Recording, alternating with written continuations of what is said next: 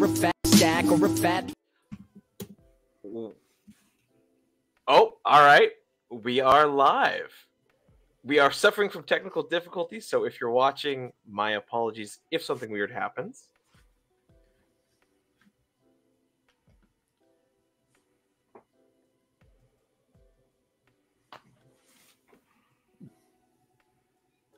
Is something weird happening?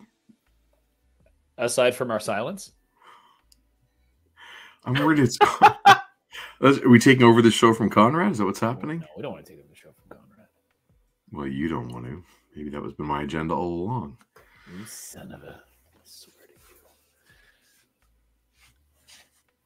you. Okay, so we are here with Konrad from Wednesday Night Reviews. I'm Jason Lapidus. Hey, I'm Chris Sanagan. And we're of Group of 7 Comics. And we make comic books, and we like Konrad. And it is a Wednesday, and it is a Wednesday night. So we're going to do some reviews. Hopefully Konrad works out his technical glitches, and we're able to connect with y'all out there about comics. Absolutely. Hey, you know what? As we work through this, everybody, I can share. It is Wednesday, being the day of the comic release, as it's known. And I did go to my local, the Dragon, here in Guelph, Ontario, and picked up a couple of now he's disappeared. Picked up a couple of comics. Jason, would love your thought on it. So, hey, I got 3 things. I got issue 7 of Transformers, written by Daniel Warren Johnson, but new artist on this one. That's a new art. Really? Jorge Cortona, maybe? Am I getting that last name incorrect? But Mike Spicer's still on colors. Okay. And covered by Daniel Warren Johnson. Okay. But I'm a fan of Daniel Warren Johnson's writing as well as I'm a fan of his art. So excited to go into that. I love the first arc. Also picked up issue 2 of the Peach Momoko Ultimate X-Men. Right. So that's, speaking of X-Men and our connecting back to our show previously in X-Men, which you can check on another group's YouTube channel. So that's exciting. I really enjoyed the first issue, and I love her and her art and her approach. And again, someone who does it all herself in terms of as a cartoonist, writing and illustrating in that space. So that was really cool. And then lastly, I picked up Darth Vader number 45, drawn by our good buddy Adam Gorham, who's such a nice person and an excellent artist. And been enjoying that Darth Vader series too. I mean, it's pretty cool to see Vader Unleashed, and certainly I've had chats with Adam about just even drawing that, and that's a pretty fun thing. So that was my trip to the local comic book store today. Very nice. I went yesterday. Okay. What? Because that's Tuesday. And the comics come out on the Wednesday. I know, but I was free yesterday. And I have my own show called Tuesday Afternoon Reviews. I thought you were going to say naps. Tuesday afternoon naps. So I went yesterday and picked up a stash that had been there for a couple of weeks. And sometimes Tuesday, so I look at it like I'm not too early by a day. I'm a few days late, like 6 days late. Gotcha. So I have things from last week, including, whatever. I got Minor Threats. Which one is that again? This is issue 1 of the newest arc called The Fastest Way Down. So I think this is, like the title kind of explains too. This is Patton Oswalt's comic. That's it. Yeah, and Jordan Bloom. It is like, imagine they're like some minor villains that are in the story. So it's Minor Threats. It's kind of aptly named. Cool. I've got 3 issues of the Immortal Thor here to read. Who's doing that one? Al Ewing. Oh yeah, cool. Nice. And I am behind on reading this. I'm a fan of, in this case, Tom King and Elsa Chartier. They do a book called Love Everlasting, so I picked up that. Daredevil. Gotta have our DD. I don't even know who's on this at the moment. I'm not paying attention. I haven't read it in a long time. I have a pile of comics I need to read. I'm one of those guys that just has a pull list and there's books piling up and I'm not actively reading. I'm kind of like hoping that I break my legs so that I can sit and read comics for a while. Issue 6 of Transformers. Noted. I'm going to go full misery on you. Yeah. Oh, another Love Everlasting. Cool. And then issue 30 of Firepower. Is it the last one? Oh, I cool. think Maybe. might- I don't know. It's like got a spine on it. Might- 230 firepower. I'm up to about issue 20 in reading. Another DD with Doctor Strange. Nice. Then Batman Dark Age, which I'm getting or bought because of the Mike Allred art. Oh, very so, cool. Like, Mike Allred on Batman, like, yeah, man. Yeah. So I that's what I picked up yesterday. And when I go to pick up what came out today, I will be getting that. Maybe I'll get the Transformers. I got to read these and see if I'm into it still. Yeah, and fair enough. We'll go from there. And a few other comics I don't even know what it is. We'll see. We'll see when I get there. Who knows? Yeah, the good folks at Planet X often put books aside for me, saying like, "Hey, we're just going to take some of your money, and we're not going to. You didn't ask for these, but we're going to give them to you anyway." And we'll see what's there when I get there. Konrad, have you worked out the gremlins in your system? I hope so. We're gonna find out, but so far this is the smoothest this has been. So I'm gonna say I have, and I'm gonna hope. That being said, Chris, Jason, thank you so much for joining me. This is our 3-year reunion. The last time we did this, I believe, was 3 years ago. That's wild. Yeah. Maybe more so because we see you like often during the year. We get to hang out in person and see each other often. But yeah, it's been 3 years. So basically for the show tonight, I wanted to sort of recap where we were when we first did our interview, our first one.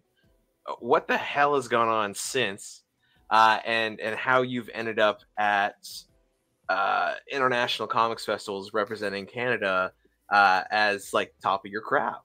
No. I have to stop you there. And I saw this in your post, and I was like, I don't want to trash us in some post, but top of our craft as individuals, we are doing the best that we've done, the things we're doing within the measure of ourselves. Fair. But representing Canada as the top of the craft, it's not that at all. It wasn't that kind of thing. We weren't representing because of a meritocracy. We were representing because we worked within a system. Does that make sense? Yeah. Thank you for qualifying that, but I disagree. It's important. Top of the craft. Yes. There it is. That's the confidence I want to see. I'm confident within reality. Okay. I love what we do. I'm really proud of where we've come from. But I'm realistic. I'm realistic, and I know that we've been making comics together since 2017. Yeah. Actually, yesterday was the anniversary of the first time we posted pages online in 2017.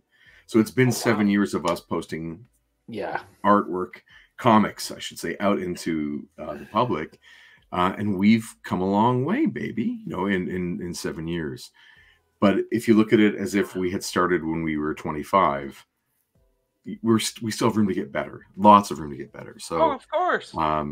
We didn't get to international comic book festivals because there was the entire field of cartoonists and comic makers, and they selected us out of the field. There was another process, which we're so happy to talk about, that enabled us to make use of the opportunity that was presented. So, yeah. Nice. Okay. Lots of respect to our contemporaries. So much respect to our contemporaries. 100%. The humbleness, the drive, the passion. I guess to start with, to recap, the last time we spoke online in this format, you guys had just finished the first run of your series. Your book was being published. The first book was being collected into a graphic novel.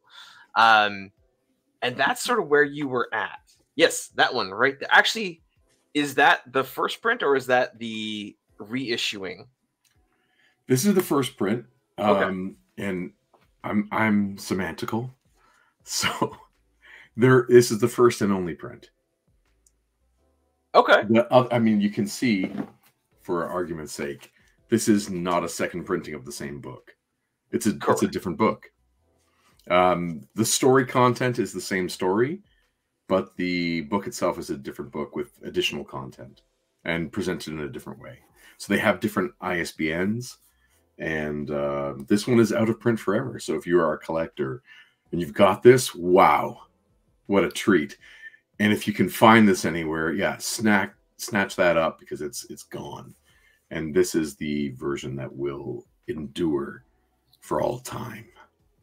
I don't know, being silly, but yeah. So 3 years ago, this was just out, I believe. Yeah, it was July. It was summer of 2020, which was the best time in the world to release anything. I don't know if you remember that, but we really wanted to capitalize on momentum in the summer of 2020 about releasing anything, and so we did. Yeah, so it's been about 3 and a bit years. Yeah. Right on. And I guess just to start with, since that time, since you guys were focusing on making Group of 7 comics, getting the graphic novel, being able to sell it at cons, distribute it, get your work known, to where you are now, you guys have currently, you're doing a lot.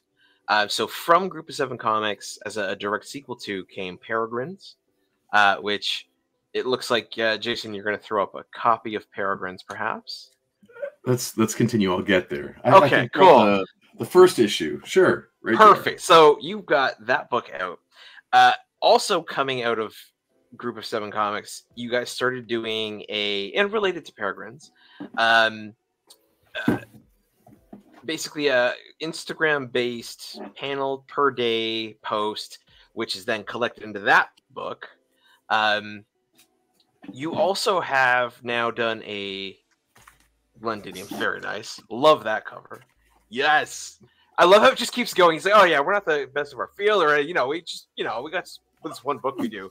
And I'm trying to do the props as you talk. I love it.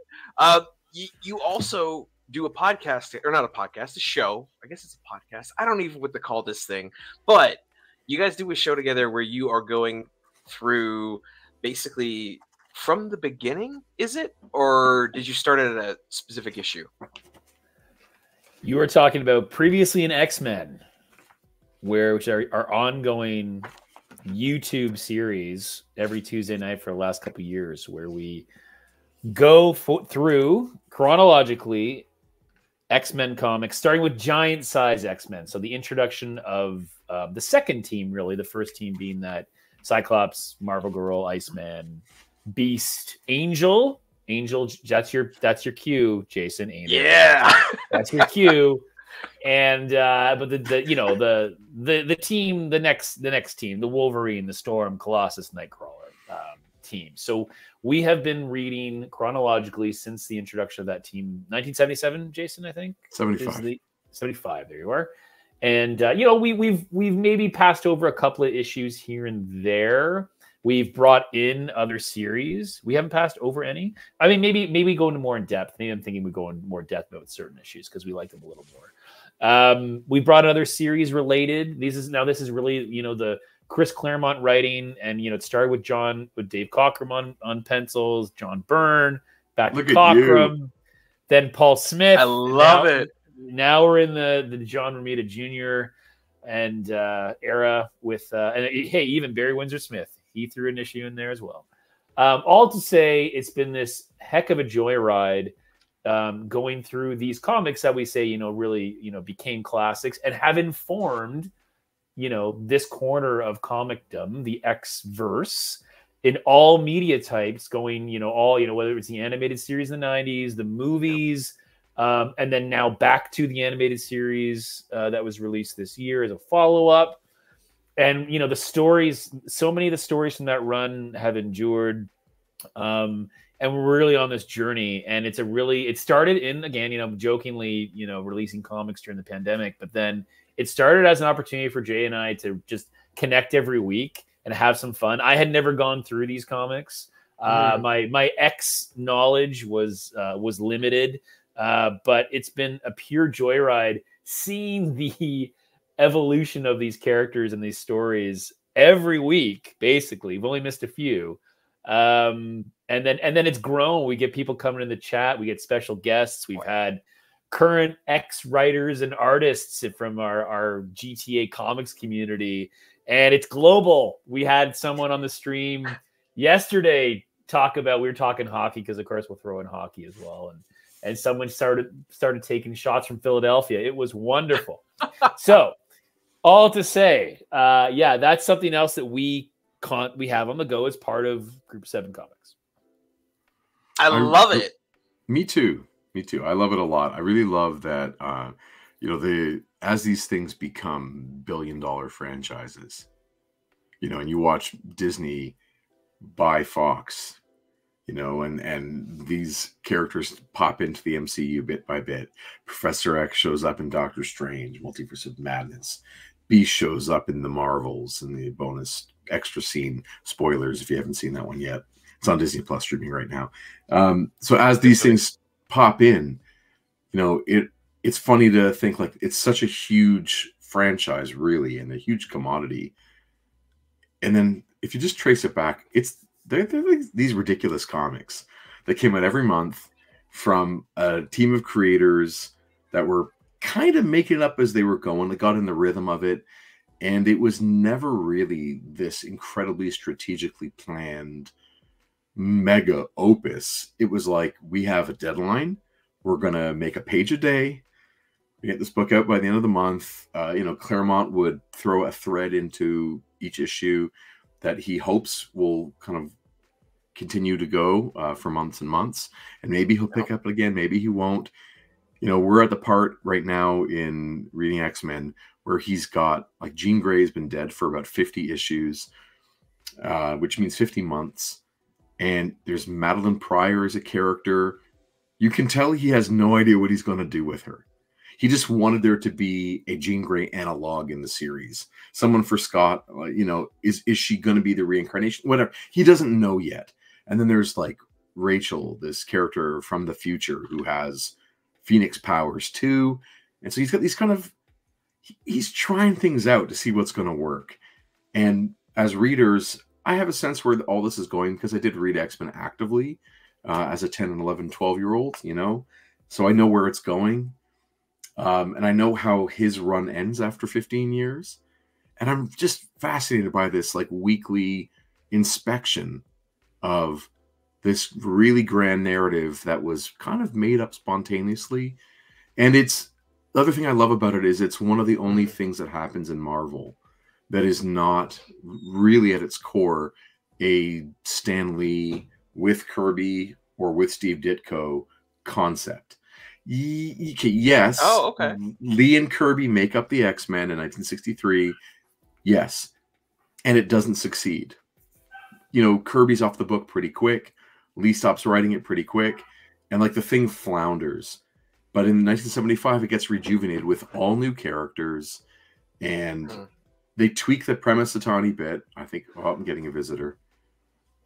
Sorry, a small furry visitor is coming in. Hey, buddy. And they tweak that premise. And what we get for 15 years is, like, Claremont's X-Men. And I can't think of any other Marvel franchise which doesn't have its best run being Lee and, someone. Lee and Kirby, Lee and Ditko. Like this, the best X-Men run of all time isn't the original run. And it's kind of crazy that there's this thing that goes on to become this billion-dollar franchise or multi-billion-dollar franchise that doesn't really stem from those classic stories. The ones that are classic are actually the Claremont ones. So it's kind of fun that it's almost like a new Bronze Age Marvel piece as opposed to it being a Silver Age Marvel piece. I'm interested in all those little things. I find it fascinating. The other thing that's just, interesting just to build on that, Jay, about the run and the timing. Starting it when it started for us, it was an opportunity again just to hang out and talk comics, right? But what we've seen recently, and because it's fresh to us, because we're reading these things and we voice act, right? So spoiler alert, you'll get some pretty bad voice acting coming from us. Or pretty great, depending on your take. However, we are okay, so you mentioned the MCU, okay, you know, big films, blah, blah, blah. So extra scene in the Marvels, and it's Beast and Binary, like that version. And we read that comic with that outfit, like, I don't know, 4 months ago. And so that showed up on screen. I was like, oh, I know exactly who this character is. I know, I didn't know any of that before. So that was kind of cool. And then in the episode 4 of the new X-Men 97 series, they do the life-death storyline between Storm and Forge. And we read that comic, and it's Barry Windsor Smith. We read that comic in January. And so, like, that is fresh. So, like, there's this really weird parallel between, and maybe it demonstrates the longevity and impact of those stories more than anything, is like we're going through these and there's like a timeline, and then suddenly these things are popping up in other media, X media, which is we get to even kind of like geek out even harder about it because it's so fresh in our minds. Or hey everybody, remember that episode we did 2 weeks ago? Well, guess what? That character just showed up on X, whatever, you know. So that's been this. So obviously it's tapped into something, and it's, hey, listen, we're at 299 subscribers. It's not like we've got thousands upon thousands, but it's connecting, and that run of stories is we have a regular group, right? I know you've popped in a couple of times, and we have a Tuesday night regular crew who chooses to either put us on in the background or whatever it is, or actively engage with us every Tuesday to talk X-Men, which is pretty cool. Yeah, seeing, you know, when the new series popped up on Disney Plus, and like by issue 2 or episode 2, they're like doing this storyline, and it's in my pile of like stuff that we're about to have on the show. It's like my pile's right here. I just can't believe it. You know, that the timing of everything is really neat. Like exactly what you're saying, Chris, that these stories are either, you know, front of mind with pop culture or just under the surface and ready to come out at any time. And X-Men has just been this really popular brand since 1992, since that animated series, which, you know, at the time I was a little too old for, but still was nostalgic for Saturday morning cartoons. So I watched it even as a teenager. And I love meeting all these other like toy collectors and comic collectors who are just diehard X-Men people. And this show means the world to them. And I'm all in for that. I love seeing people being passionate about comics. And so getting a chance to share these stories in a unique way with a new audience, some friends, some strangers that have become friends, it's a real joy. And then also just from the critical point of view, to look at how Marvel in the 80s, you know, like that brand, which I'm so fond of overall, crafts team adventure storytelling. I mean, I like the interplay of characters, like learning about the mix, because, you know, Chris, you and I don't know if you knew this, we make a team comic book. And yeah, surprise, buddy. I don't know if you... So I love seeing like a version of team adventurers in some form, and then seeing like, okay, what are some of the pitfalls of those kinds of stories, and what are some of the graces that those stories have, and learning from it both visually and through narrative. Yeah, I find it fascinating. So that's actually something I wanted to ask about. So given what you said earlier about the X series being fairly apparent, where the writers didn't know what they were doing, or rather they didn't have a structure for what was coming next. When it comes to Chris writing the comics that you've written, as well as the stuff you guys have put it on Instagram and all the different content for Peregrines you've created, when you're reading these now fabled legendary stories, which going through them, you're like, oh, these guys were kind of just cobbling this as they went. How has that informed how you are currently writing compared to how you were writing when I first interviewed you 3 years ago? I think the big thing about maybe in terms of thinking about like how maybe the writing process has changed, or at least intentionally, some of the things that, you know, I've tried to do purposefully around that which is maybe flies in the face of a little bit of Chris Claremont, is be economical with my language. So no, I just mean like, you know, I think when it comes to mapping out things, you know, Group of 7 comics 1 to 6 was written over 6 to 8 months of first draft of like the full arc, and we cut it at, you know, it was always gonna be 6 issues, and you know, because we thought that was a thing to do, and that's how it laid out. With since then, I mean, Peregrines, we realized both from a production perspective and a storytelling perspective that we can actually still produce an impactful arc. Maybe we can cut it down to 4 issues. And what that does is it just means that we can be a little more like 6 is a large undertaking. And I think we were naive, not naive. Well, I mean, we were just new to it. So we wanted to go in and try it and do it all.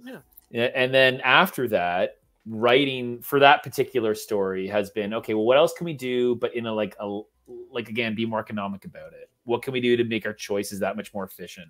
Because, you know, like just from because we want to produce more comics. We want to do it better. Jason alluded to us, you know, we're constantly learning about this.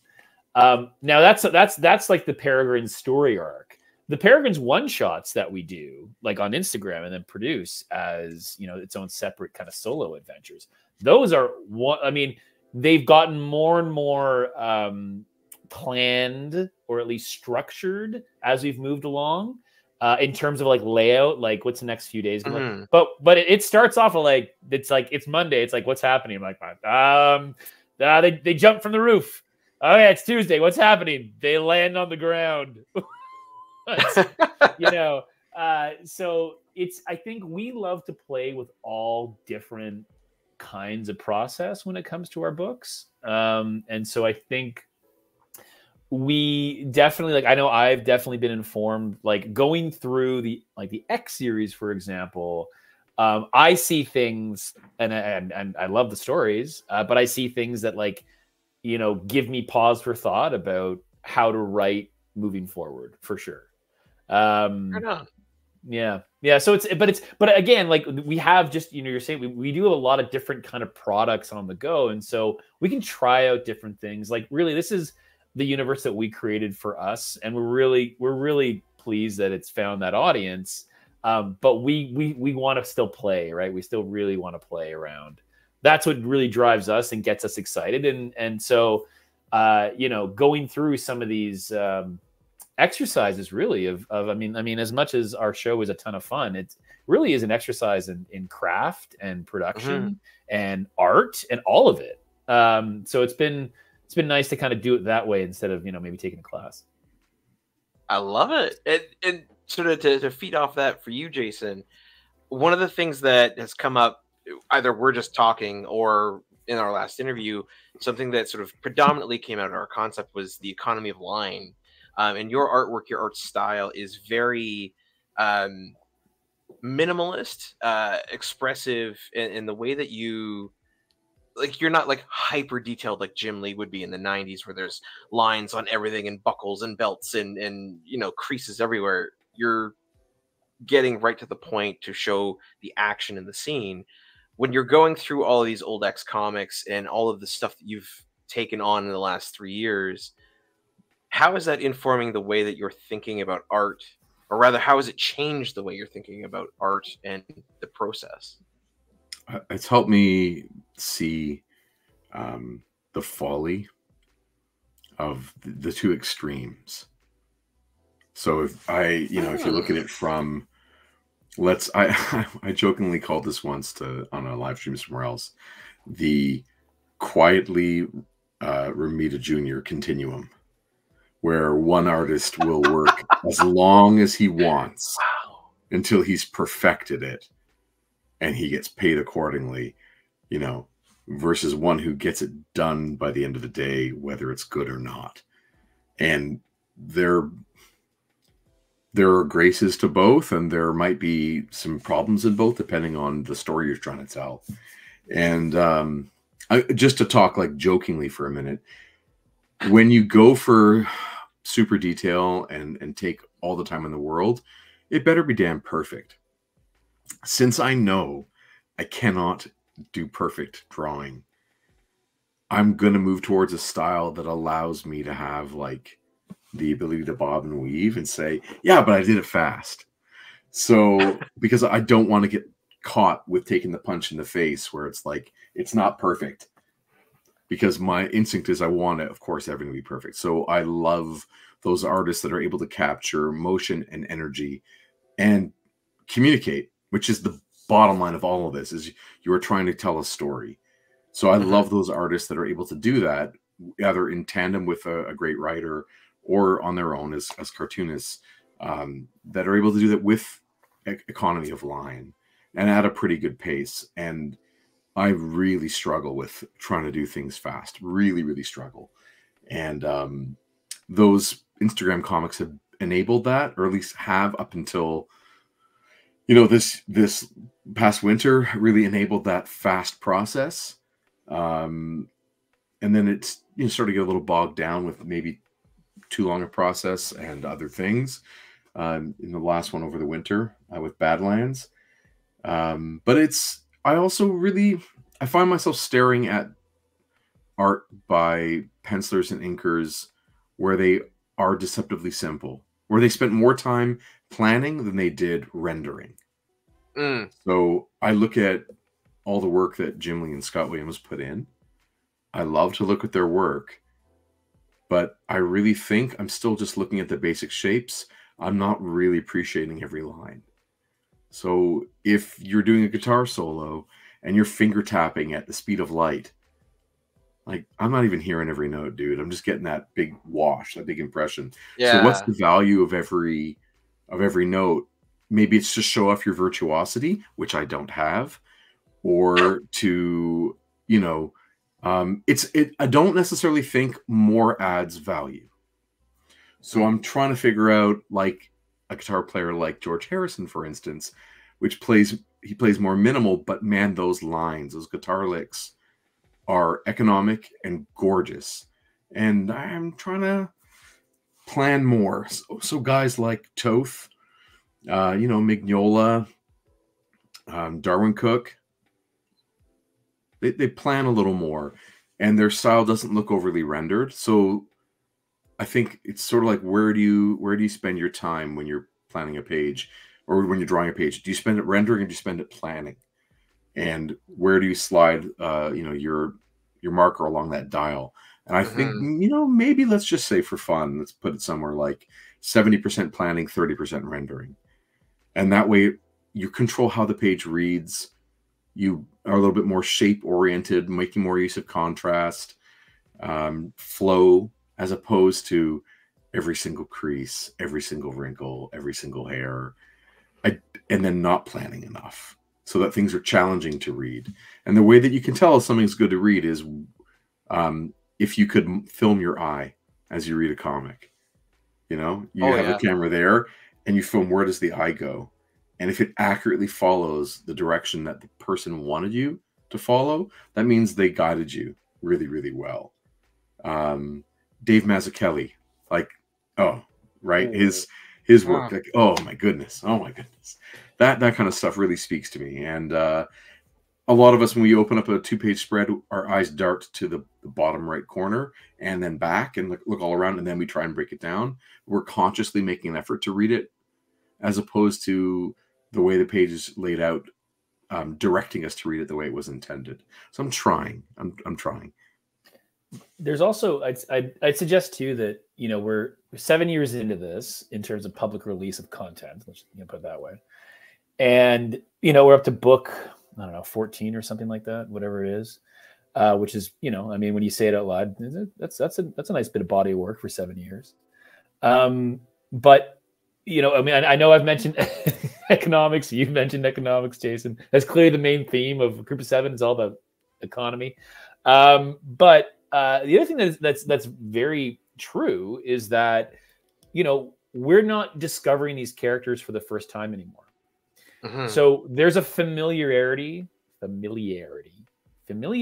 with both the art of the characters. Like, I've seen, Jason, you whip off a Peregrine, you whip off a John McCurry, a Conn Smythe at a con like that, right? because it's, you know, you've done it so much, and you've landed the, you know, the dimensions, you know, of the economy to deliver that. I know that when I write, yeah, there's room for characters to grow, and we want to expand universes and add more characters. But I've also that's built upon a foundation.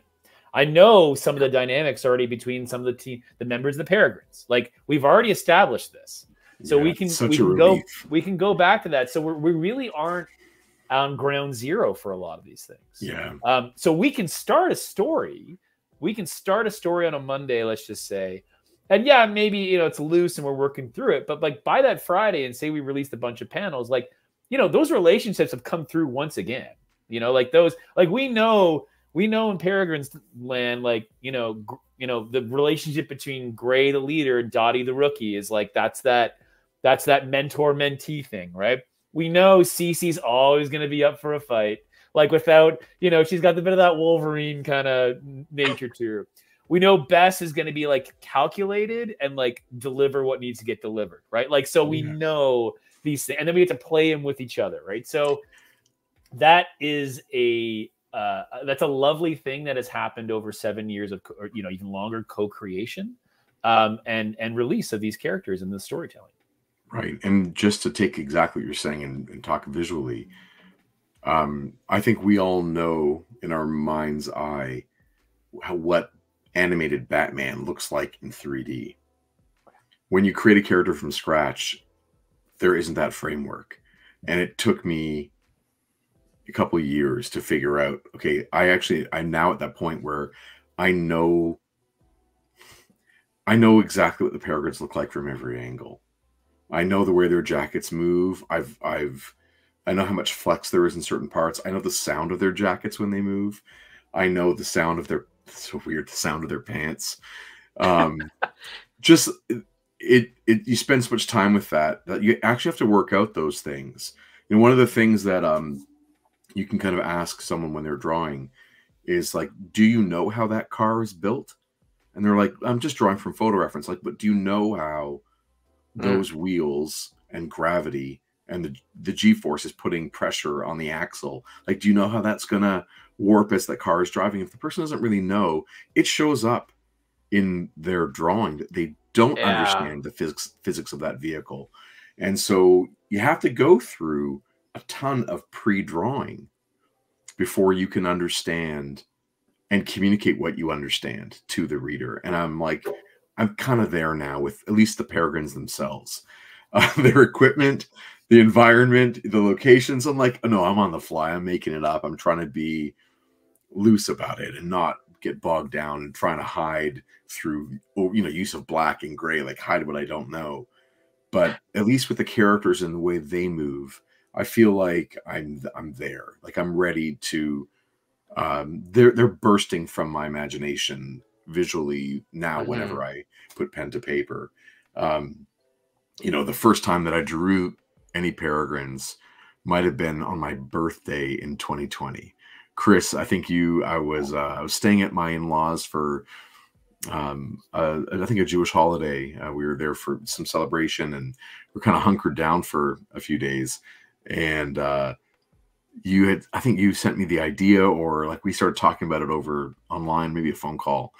And I probably got to drawing of the first picture ever, like right away, like instantly. Once we talked about, you know, this concept of these nurses that are on the front lines of World War I, and they are, you know, skydiving out of a Zeppelin, a stolen Zeppelin, and they go on these adventures, or, you know, around the ins and outs of the First World War.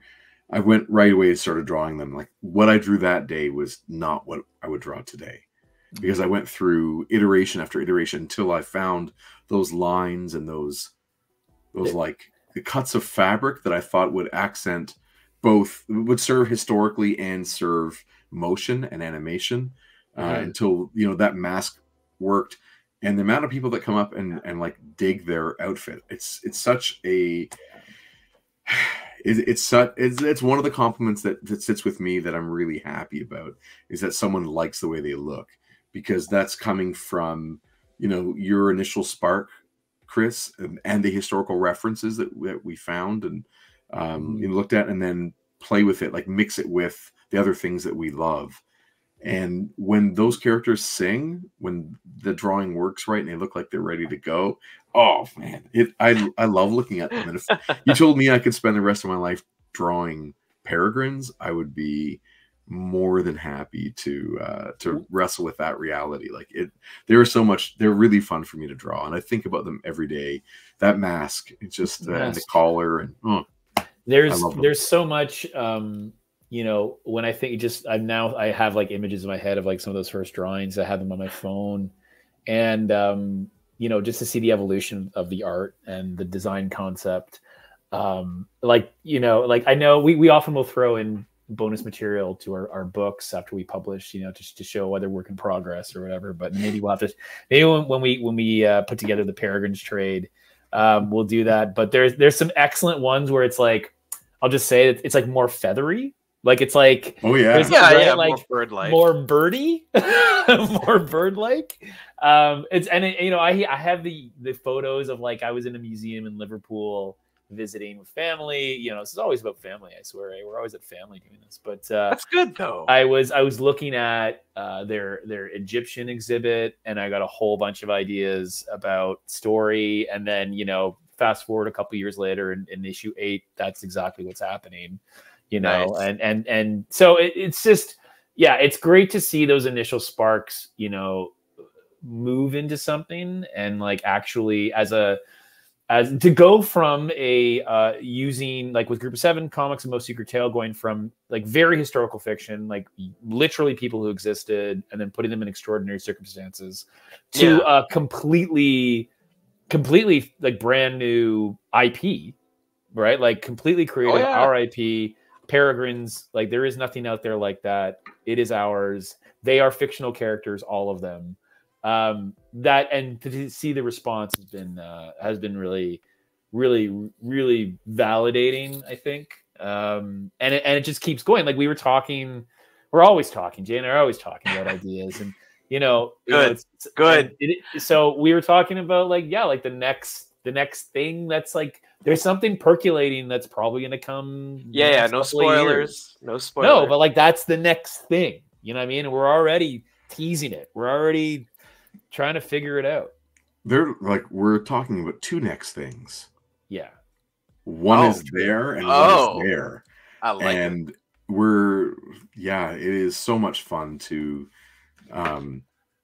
understand the universe that the characters are existing in better. And then the possibilities, right? Like where it can go. And you know, seeing you excited is one of my favorite things in the world, is talking these things out with you, and you know, whatever it might be. It is such a joy. I was just looking through like, okay, can I flash a panel up and see if this works? Yeah, please. So there's this one here. Okay. And it's a character surprised. Like I never would have drawn a mask where like the eyes open, like the wide. eyes are right, but I tried it. It was like a 2-second drawing, and it communicated what I needed to communicate. Do those masks really open? No, the roundness of the eye does not actually break the borders of their goggle, but it read properly. And like having the opportunity to play with them enough without any editor or brand manager being like, that's not on the model of the Peregrine that we are making the action figure of, and that's in our video game right now. But being able to just experiment. I'm not hinting at anything there. Yeah, you just released the projects. It's figs and video games. Do not say anything about Lucasfilm and how they force people to redraw Darth Vader because of, you know, problems. Don't talk about that. But can you imagine how challenging that is when you have to go through? Now, that being said, getting to play with those toys must be incredible, but creatively having to getting to play with a collaborator with no oversight is like a really pure way to be able to make. It is so much fun. So I really dig that. But that was in one of those monthly comics. This one was from Peregrine's Hunter's Moon, which we made January, I think, of 2023. I think so. Yeah, that it was right. Such a joy to make this one, to tell a tale of our favorite foursome actually on Canadian soil, having our first adventure in Canada with all the comics we had made up to that point. Yeah, so much fun to do. So I'm loving that stuff, man. Yeah. It's too much fun. For such a group that's been like, for just to be connected to Canadian things, whether it's inspiration or history or whatever, art, pop culture. The fact it took us like book 13 to actually put a story in Canada is kind of fun. I mean, you did base it in World War I, which I know is over the pond, so you're fine. What I want to get to the how people can get the books, but I have one question before then. My favorite prose writer, R.A. Salvatore, who's written, I want to say, arguably one of the longest series within the Forgotten Realms ever. It's like 37 books or something. It's crazy. He's written with his characters for so long that basically he says, like, he'll sit down at his computer and he'll start typing the next chunk of story, and he might laugh and giggle because he's not writing it. The characters are talking to him and telling him, hey, this is what we're doing. This is what happened next. Oh, this happened. I wanted to get both of your perspectives on that, because you've worked on these characters now for so long. You know the world you've created. Chris, when you're writing these, and again, you've gone from the archivist to historical fiction. Now you're just pure fiction set in history. How does that work for you when you're conceptually writing them, thinking about the story? Do they tell you what's going on? Are they chess pieces in your grand game? What comes to mind for you? And then afterward, Jason, because you know what these people look like from every angle, what their clothes sound like, how they move, the stretch, the flex, the way they can physically move, their body posture. When you're drawing them, do you have to think currently, this is how this person would be positioned and be sitting, or is it just naturally coming? You going first, Chris? Sure. Yeah, Chris. The characters talking to me, that's lunacy. No, I think Love it. No, I've always tried to again, Group of Seven Comics is the first time I even attempted to write fiction ever. So I've always tried to insert motivations, opportunity to, we talk about Jason, you're saying X-Men again, and Claremont will put something in and maybe he'll connect it. Maybe he'll go back to it later. Maybe it won't.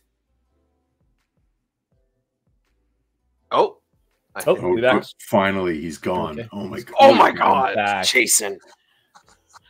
It was the burrito. Just the ability, to give character opportunity for depth. And so when new stories come out, or new stories are percolating, and I want to work with those particular characters, there's something to be said for connecting those kind of little not hidden, but those little, how those characters were positioned, how those elements were put in the stories, and then we can kind of extract and build on them. So they're not going, so that to me is where the character might go, or how the character certainly might respond.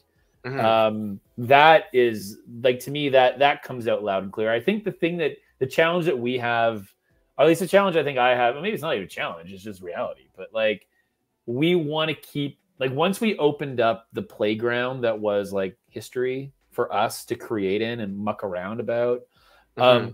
It opened everything up, right? So we started this 7 days, 5 days in 1917 in Europe, but everything from that, okay, well, now this is in play, now this could be in play, now this is in play. And because of that, it gets very it gets sometimes challenging, because I know that I want to maintain some of these characters and build them, but I also want to bring in new characters and create new characters, and or shine a light at another part of history or something that is a great fodder for storytelling, right? It's a great ground to do that. And so that's one of the things that I think is both a joy and a challenge, because and may, you know, I mean, it takes us in different directions. I think there is something to be said for, there's something said certainly from a writing perspective where, and I have said this, and I don't know how well it comes off, but I have definitely said this. I've felt it. I don't ever write. I'm not one of those writers who writes every day and says, you know, 20 minutes at their craft. Never done that. I've always really just, when that muse hits, when that inspiration hits, then the writing starts, and I just like, I tap in and I don't fight it. And so I just like, so sometimes, you know, there's definitely, that's been my process. It's not that can't change, but I have felt that like that has led to the best outcomes. What I'm not trying to, but I totally get the other approaches to writing that I'm aware of, and like other comic writers for sure. This one just happens to have worked. But I'm always constantly like, I mean, I say that, and I don't write every day. I'm constantly writing notes on my phone, so maybe that qualifies.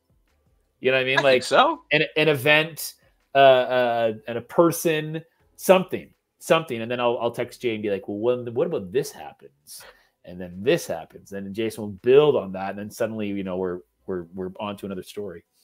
So what I feel like, Chris, is if ever I find a World War I trivia night, I have to bring you, because I feel like you will know so much just from constantly thinking about researching, looking at, hey, can we use this? Hey, can we? I feel like it would be. I wouldn't bring him because everything you ask, he would be like, yeah, but what if there was like a zombie monster that was there too, and they were fighting, and then this other amazing hockey player came into the fight, and then this banjo player came, and it's just going to be like a mashup of all these ridiculous things that aren't helpful to your trivia night. So it's like trivia plus imagination and ridiculousness. That's your wheelhouse there, Sanagan. Yeah, it's a lot of fun. Banjo playing hockey player zombies in World War One. World War One. There you go. That's your wheelhouse. So, okay. So your question about the characters, and I don't remember. What was your question? It was, it was like 20 minutes ago. It was. Basically, no, it's a good thing, Chris. Don't make that face. Basically, Jason, my favorite writer has said that when he's writing, he doesn't write. He feels like they talk to him and tell him. I want to take your take as a comic book artist when you're drawing. Yeah, like, do you feel like you have to consciously think about stuff, or go? You have answers. Yeah, go. I have to consciously think about it. You know, there's the part of comic book art where you're literally doing the drawing and just rendering, right? Like taking the lines and trying to finish them to a point of art for publication.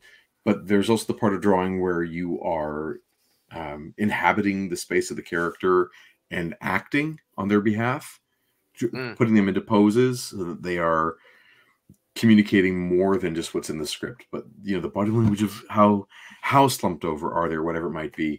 And I am really excited to continue to learn how to do this better.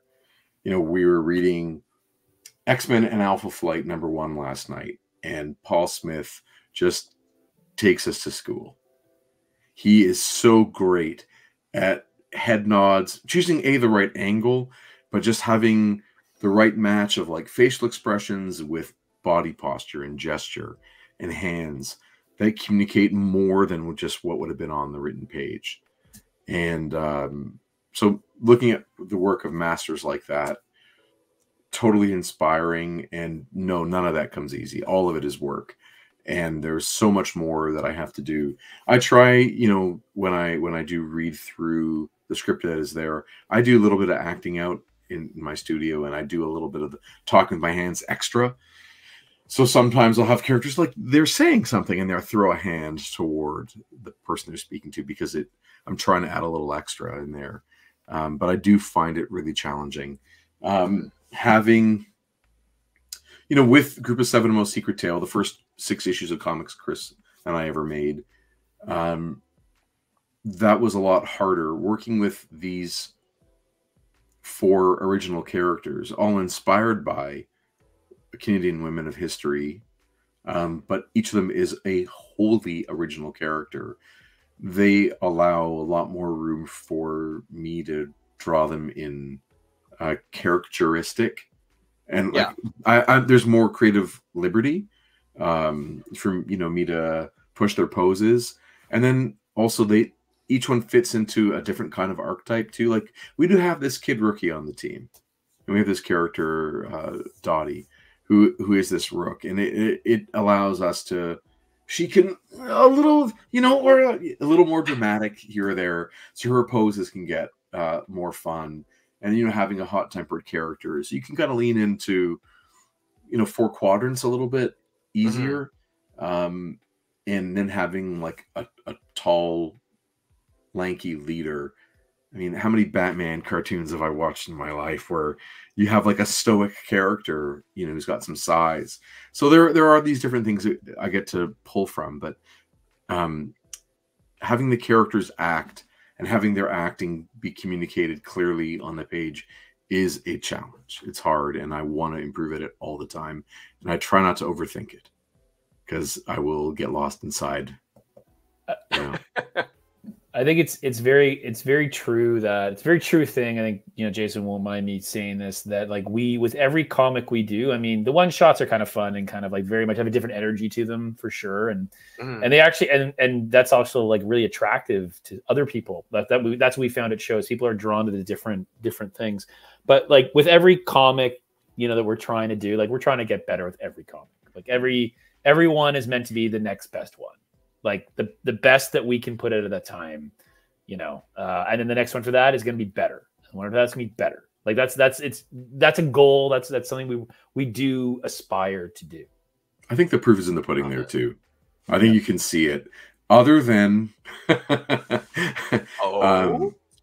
than one of the print jobs with that I wasn't happy with the way the work was represented. I do think that the craft put into each issue is better than the previous. Yeah. And I'm very much looking forward to finishing Peregrine's Badlands, which will then make it that we have 4 Instagram one-shots that are ready to go into a collected paperback. Yeah. And then finishing as well, there are 50 pages only to go before we are finished the Peregrine's paperback.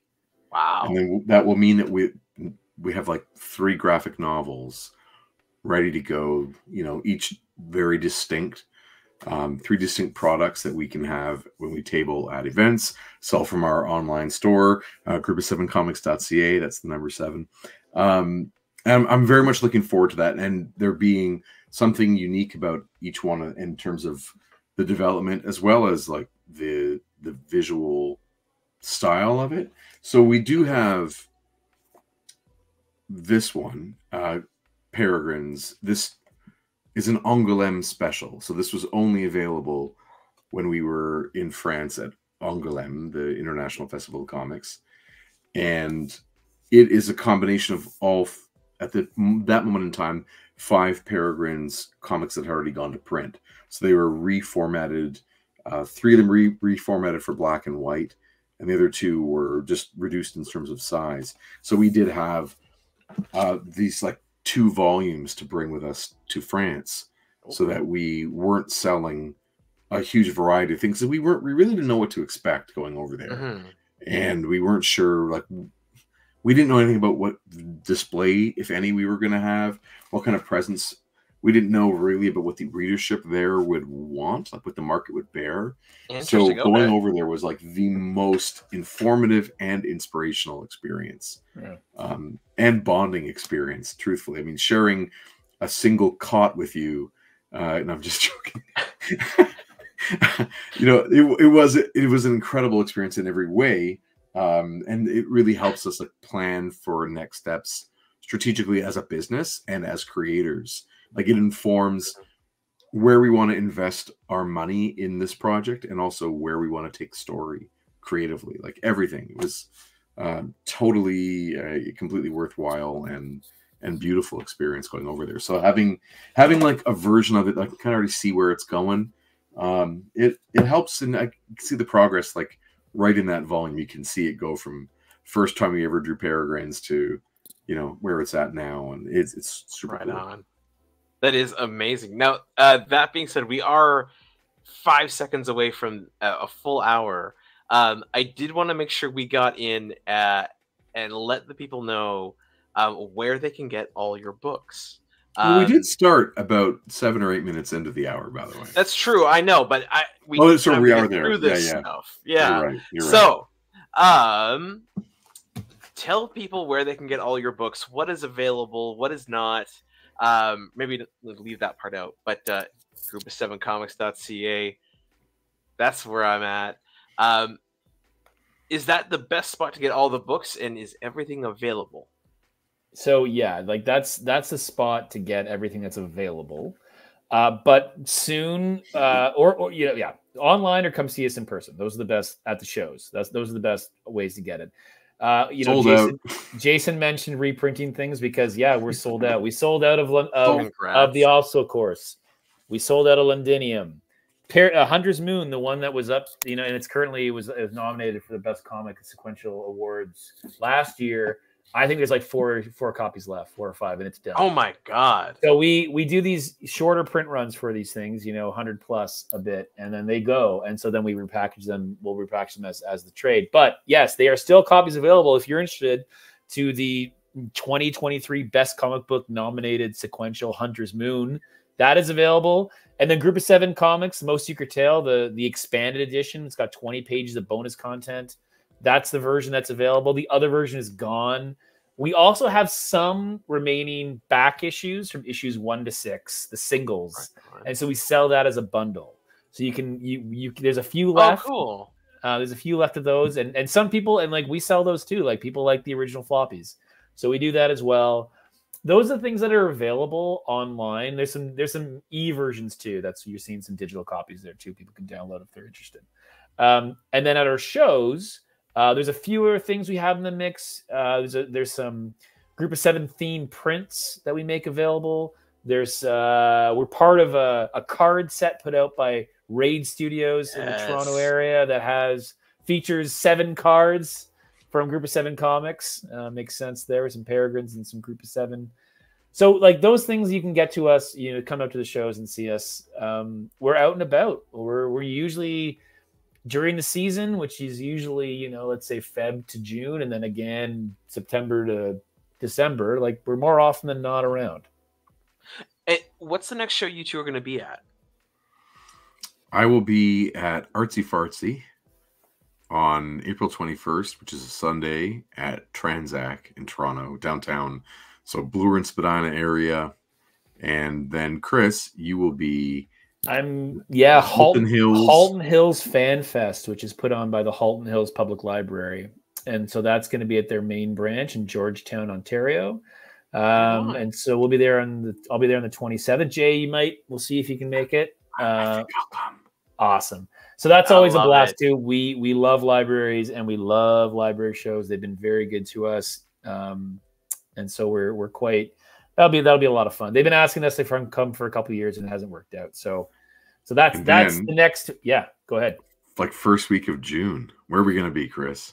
Oh, Eastern Ontario. We're taking the comics to Eastern Ontario, specifically Deep River, Ontario, which is about an hour and a bit north of Ottawa, up by Petawawa, which is the big military base up there. So we have been added to the Deep River Geek Fest, along with a couple other creators, and we're stoked. It's going to be a small town show, but apparently they do it in the local arena. It gets packed. We're excited to be in another. This is the thing we talk about France. Like we're just excited to take our books to new places. Like whether it happens to be France in the middle of the Bordeaux region, or it's in Eastern Ontario, Deep River. Like we're keen. We're keen to do it all. Right. So that's what's currently on in the works. Those things are all scheduled, and then we are on wait lists for things. We have to wait back for hear from other things, but it will not be hard to find us. I love it. One thing I wanted to say, I think at the most recent con I ran into you two at, you'd mentioned you'd fully sold out of your first print of the graphic novel Group of 7. Congratulations. I think that's a huge achievement. Thank you. I'm excited to see the next 2 things that are coming out over the next however long. And yeah, I think you two are fantastic. You're fun to get to talk to. but also you make really cool books. I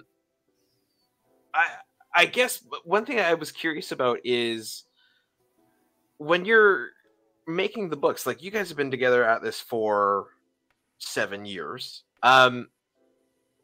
What has changed in your process together? Like, Chris, when you write something, what are you now adding in that you used to not add in because you know that'll just streamline for Jason? Or Jason, what do you know that you can take a lot of creative liberty with that Chris doesn't maybe fill in that you can just run? Go for it. It's been fairly fluid, I think, the whole time, and it's been incredibly collaborative. You know, the amount of texts that go back and forth for sure for the past 7+ years. I will say jokingly that every new story I do, I throw in something that Jason hasn't drawn yet. So it's like, and now there's a train chase. You're like, son of a, and now there's this, and now there's that.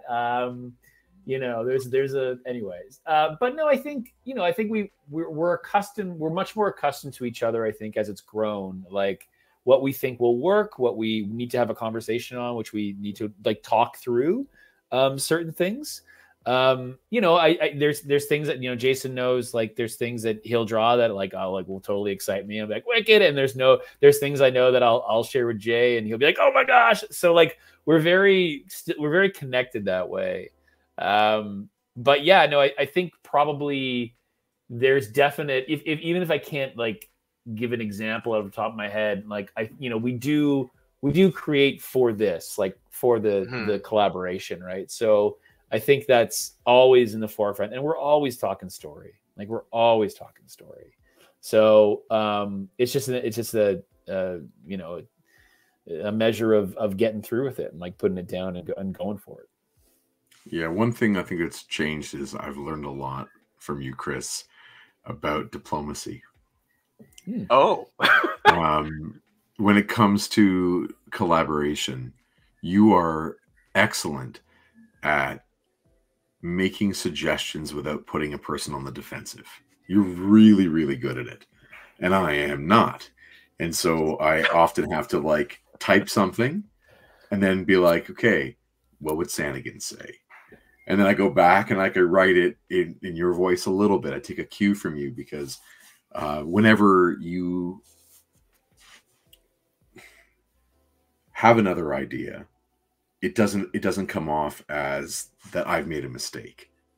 It comes off as sort of like, hey, what if? Like, hey, your word is, and I say it with love, and I'm not calling you out. Your word is perhaps, and that's like my key word. Like perhaps there's another way to do this, and I love that idea that it isn't really about you versus me. It's about what idea is going to win. Not win's the wrong word. What idea is going to best serve? And so learning that from you and then putting that back into the dynamic has made it so that that collaboration works smoother. Where I hope I'm not hurting your feelings when I throw perhaps at you, but I learned that one from you, and I found it to be a very good salve for when you have a different idea. Because when anyone spends time writing a page or drawing a figure, you've put yourself into it, and therefore one is invested in that thing. And we don't have a boss. We're two friends who are working on something, and so we need often that third set of eyes, and that often is maybe it's me then you then me, and I'm the third set of eyes, or maybe it's you then me then you, and you're the third set of eyes. But we need that third set of eyes always. So it really helps to have that a good healthy relationship. Of feedback and iterative suggestion. It's great. I'd say that this is now turning into the Chris Jason Love-In show. So get ready, people, because the thing that I really appreciate with you over the last 7 years and us working together is, and every time it happens, I'm thankful it happened, is that you will push and challenge, not in a confrontational or dickish way. But you will throw up, you're so creative that you will throw up ideas, or like, we should think about doing this, or think about doing this. And I'll be like, I don't know, that's just, we're trying to do this and this or whatever, right? And I think in my head, And then I'm like, okay, let's go try it. And then I'm like, oh, I'm so glad you did that. Because now, like, I think the first one shot happened that way. Obstacle course. I think you're like, I think we can do this. And I'm like, yeah, but maybe we should just keep on doing this. And then like within 2 days, like, oh yeah, no, this is the thing. Well, this is like 100%. I'm so glad that you brought that forward, because I know I need that push sometimes. Absolutely. Sure. To like, and I don't know if you're hearing drums behind me. I apologize about that, but I'm into it. Perhaps we should start a band. Yes. You know, YouTube show, comics, bands, you know. Actually, I really did want to talk about that, truthfully, not starting a band, because you just stepped back from departed a band, yeah. Which is heartbreaking. No, it's all good. I'm just you know, as I said in the email to my buddies, like I'm just worn out. And that's okay.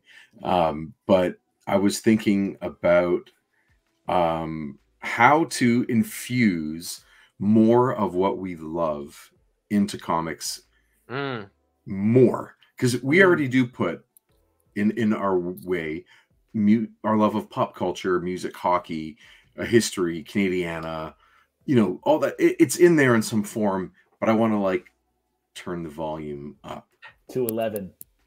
Love it. To 11. All right. And so that like I'm interested in exploring how to make it look even more like our rock and roll side to us, our indie rock, Southern Ontario indie rock love. Like how does that show up even more in a comic that is not about that? Does that make sense? It does. So I want to talk more about that. Yeah. With you. The other thing too, there's that. The other thing too that is clear from. Sorry if we're taking your time, Conrad.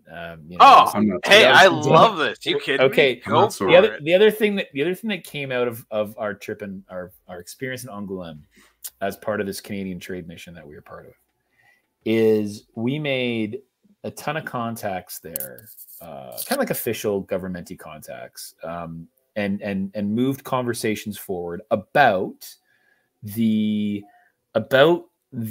notion of creation and storytelling in comics and how that can push other elements of public service forward. Like whether it's things like looking at like we do, as Konrad, you're aware, like we go to classes sometimes and we talk to students about process and history and all like our books.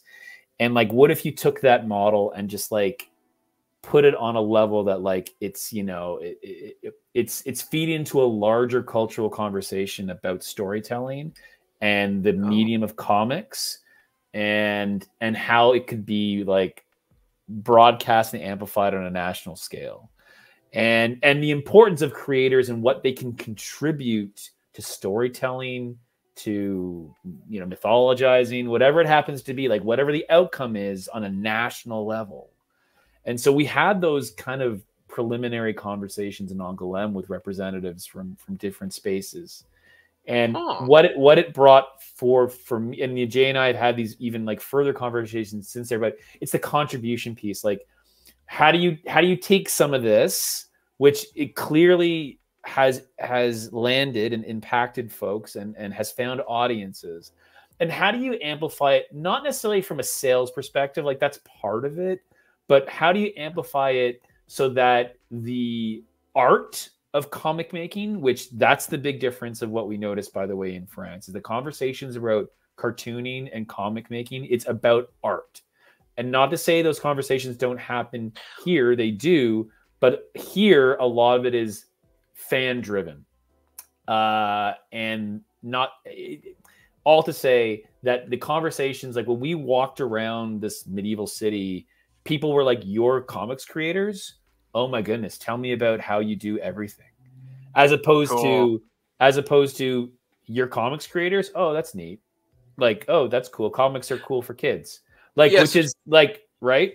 Anyway, but what I was going to say was, though, that like it was clear to us that there is an opportunity to move comics forward as a vehicle for further storytelling, for connection on a level much beyond the one that we're currently existing in. And so that was something that was like hopefully going to lead to further things. Like we came back from that show with like potentially the opportunity to like really move some of these conversations forward and explore what that could be from a community perspective, from a storytelling perspective. So anyway, I know I said a lot there and didn't really say much. I get that. True.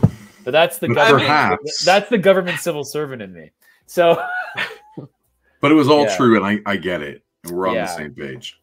I mean, I'm definitely extremely interested now in all the things because like, and for me, that mentality comes back to just like both of you, I'm sure, growing up fans of specific cartoons. In my case, Batman the Animated Series, X-Men, Batman Beyond, you know, picking up books, Batman Hush, and then getting into all this stuff. Like, I've always revered art or revered comics as art, right? Like, it's a functional form of art to me because it delivers a story, but it's art. I don't care whether it's framed in some weird person's buying it for millions and millions of dollars in a museum, or if they're picking it up for $5.99 or whatever. It's art. And so I appreciate that. And also, yeah, whatever you can do to push it further and to have it serve people better, not just as art, but whatever it can do to kick people into engaging their community, being more thoughtful and creatively cooperative. I appreciate that. So I'm very interested in whatever that is going to be with you guys. Well, if and when something happens, we'll let you know. Please do. I'm you know, we'll see you around and we'll share absolutely. But yeah, no, it's just, again, there's space there to be filled by, you know, like, I think the talent on offer as part of that trade mission, you know, the people we met from across the country and like what they were bringing to comics in general was incredible. And then you match that up again, you know, on top of like every other part of the world bringing comics and cartooning to this space, and you're just, you know, it reinforces so many things of why we love the medium and why you get into it, I think. And yeah, like it's not hard to see a future in which you know, some of these creative spaces end up influencing the next generation of creators. Like, I think what I'm getting at is one thing that we talked about on the trip, Jay and I, just because we joke around, is that like when I think of those like Canadian Heritage Minutes that came out in the early 90s, like the first run of them. I mean, it's you know, they went away and they came back because there was like a pop culture people desire for them. But like, I can absolutely say I was clearly the target audience for, as a 12, 11-year-old who already was interested in history and kind of neat on it. And like those minute bursts of like audio visual creativity, silliness sometimes, some serious, some silly, some in between, that hit me like a ton of bricks over the last year. I realized that was probably the genesis of like me trying to seeing history as not only a thing that I'm deeply interested and care about in, but like a path forward to do something with it creatively, which I never even thought about until probably about a year ago. And and so it's one of those things where I think there was a bit of a realization, and in the conversations that we were having with, you know, officials here and there about like that thing worked. I think it worked. So then like, as a public program. Yeah. Right. 100%. So like so then maybe there's an opportunity to do another thing like that hits the next generation. Right on. Okay. Yeah. I love that idea because I mean, I think every single kid and from my age anyway, like I definitely remember the Heritage Minutes. The one that sticks out to me is the one where they talk about, I believe it was Jerry Siegel, and how he's explaining to his partner at the time how he's creating the character of Superman, and like it's Joe Shuster. Yeah, thank you, Joe Shuster. And he gets on a train and he's like, you know, he's come up with the idea. It'll never fly, Joe, or whatever he says. Take it, Lois. Maybe we'll work something someday. Dun, dun, dun, dun, yeah, really. Hokey, but works. Super but it hokey. Works. And I mean, Did you ever I think, see? Sorry, did you ever see the one about Winnie the Pooh? Oh yeah. I don't So they remember it, but I'm sure Which I is a have. World War One reference. It's to. a World War One reference. Essentially, what's happening is Christopher Robin and his father, who wrote Winnie the Pooh, Yeah, they're A. at Milne. the Yeah. right. They're at the. I'm guessing it was like a zoo in the London Zoo. Yeah, London Zoo. Yeah. And Very cool. the bear Winnipeg, who was a mascot for a Canadian battalion or whatever the specifics are, I'm not going to remember. But there's that scene where little Christopher Robin is like seeing this bear, and the artist comes and is talking to his dad about how they're going to write these stories with this little boy Christopher Robin, and they're going to use this bear Winnie as the protagonist. So that's a really great one. Okay, but have you ever seen This Hour Has 22 Minutes spoof on it? I don't think I have. Oh God. Oh, about Winnie the Feces Bear? It is so funny. If you grew up watching these Canadian Heritage Minutes, like the next step of sort of making fun of them because they do matter to us, it is, taking the piss out of it is really, it's so much fun. Yeah. You should check that one out. So one of the reasons it's such a unique moment in time is you can't make a Canadian Heritage Minute now that reaches that audience because we aren't sitting there watching commercials the same way that we were in 1992. They had a captive audience, and so we all watched them. We all, most people were bored by them pretty quickly. You are irregular, Chris, and that's one of the great things about you is you're not like everybody else. I watched them all keen to absorb whatever I could, and then I was bored with them, because the way they were filmed or the accents, it all felt like this little pocket of Canada that didn't seem like where I was living, which is fine. But the idea of it, that there is a way institutionally that one can be making, or a team or whatever can be making Canadian narratives that reach an audience and make an impact. I love that idea. Obviously, I'm all in to explore, discuss, make fun of, have fun with, play with, all of that stuff. Yeah, fascinating. So, are we gonna end up now getting like Peregrine pauses where I'll be scrolling through my stream and all of a sudden it'll be like a brief couple of panels of like educational but like entertaining Peregrine's comic? Little Peregrine pause here or there. I don't know. You never know.